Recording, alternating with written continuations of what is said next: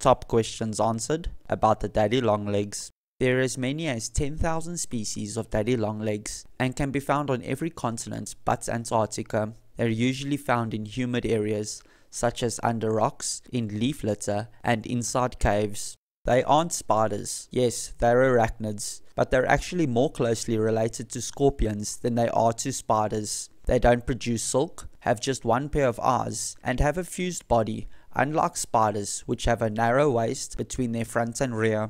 Have you heard that myth about daddy longlegs being the most poisonous creature in the world, but with fangs too weak to bite you? Well, it's not true. They don't even have fangs, and they can't make venom either. Detaching their legs isn't the only or even primary way they escape predators. Daddy longlegs prefer to blend in with their surroundings and play dead. Warning predators away with a foul-smelling liquid from their exocrine glands is another defense.